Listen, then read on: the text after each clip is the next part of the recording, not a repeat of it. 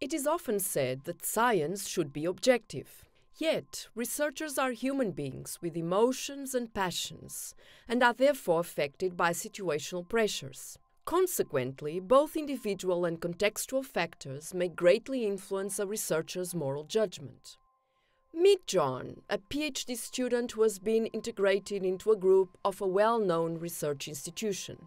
From the very beginning, John observed that the environment there seems to be quite competitive and demanding in terms of scientific performance. Everyone seems to be rather afraid to perish if they don't publish. After 1 year working in the lab, John has to write a report of his work and of the results obtained in his experiments. The report is crucial to be admitted into the 2nd year of the program.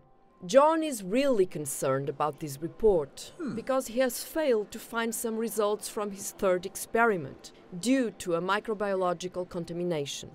He shares his concern with his supervisor, who tells him that he can try to estimate the values using a complex statistics method in order to have results for the report. But his supervisor is writing a paper and can only give him 3 minutes of his time. The truth is that John doesn't know how to use the method, and the report is crucial for his future.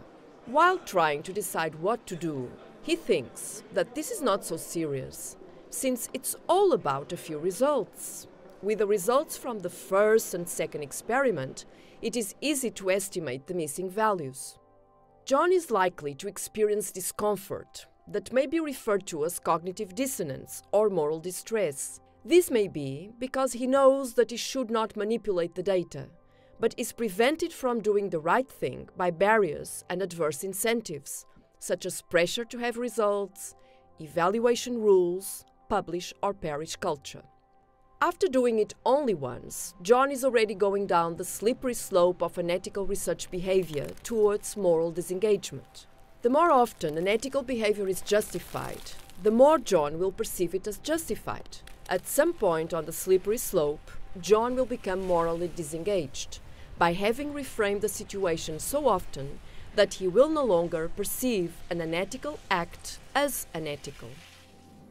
The report has been a success, and John has been invited to submit his results to a very prestigious journal. He ends up submitting the article, feeling stressed about not doing the right thing. Since he needs to reduce the moral distress, he tries to find a moral justification for bending the rules rather than breaking them. "Come on, John," he says to himself, "go ahead. Stop complicating, look around. Everybody does the same, and in the end they will finally respect you, since you're drawing attention to the institution." John gets his PhD and climbs up the ladder of his research career. After a huge amount of papers published, and after the 2nd, 3rd, 4th round of bending the rules, John obtains his tenure.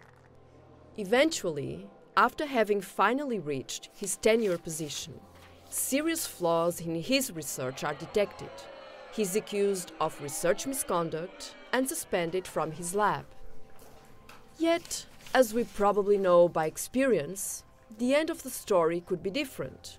John could be rewarded with a successful career after having influenced many PhD students with his unethical method for success.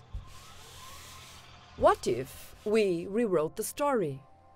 On the very first day, the group leader informs John that he has to sign a research integrity checklist, covering all aspects of the European Code of Conduct. Moreover, John is told that he must attend 8 hours of training in integrity before he starts doing his lab experiments. The environment seems to be quite demanding, not only in terms of scientific performance, but also regarding ethical compliance. After 1 year working in the lab, John has to write and present a report of his work and of the results obtained in his experiments.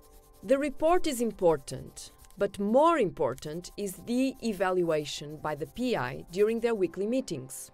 John is concerned about this report because he has failed to find some results from his 3rd experiment due to a microbial contamination. He shares his concern with his supervisor, who tells him that he should not worry because he himself saw the contaminated material during his regular lab visits, and this is something that happens quite often. John is confident that the data from the third experience will validate the previously obtained data, but he really believes that science can only progress with honesty. The report is a success, and he's advised to repeat the third experiment in order to submit the work to a very prestigious journal. He ends up submitting the article, feeling pleased about doing the right thing. When John faces an ethical dilemma, together with the question, "What should I do?" he always wonders, "Who should I be? And how does who I am affect my decisions and actions?"